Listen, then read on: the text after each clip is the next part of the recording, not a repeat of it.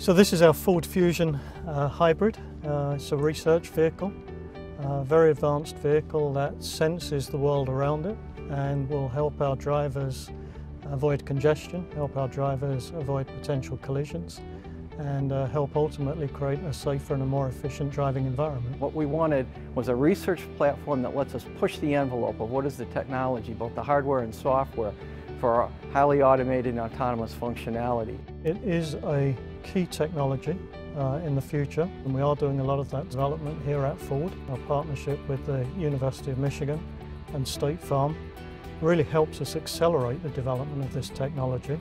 What's different about this car is that it can see what's around it 360 degrees all the time, out to a football field in length, all around the vehicle. Unlike a driver that can only look at one direction at a time and only concentrate on one thing at a time, this system can look all around the vehicle, have complete situational awareness, understand what's happening, and will be able to react to what's happening around it, or inform the driver so the driver can react to what's going on around it. A pulse goes out, it bounces off an object, and then it comes back. And then the time it takes to go out and come back, we can measure then the distance from the source to the object. So that's where we use light. Light is much faster than sound.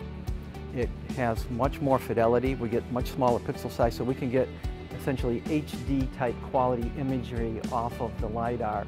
And with that then we can make 3D images or very detailed and accurate maps that look like what you would see in a high-end video game.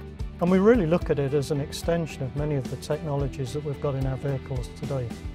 Things like park assistance, things like lane keep assist. With those building blocks in place, they provide us with the fundamental elements to develop highly automated and highly advanced driving features.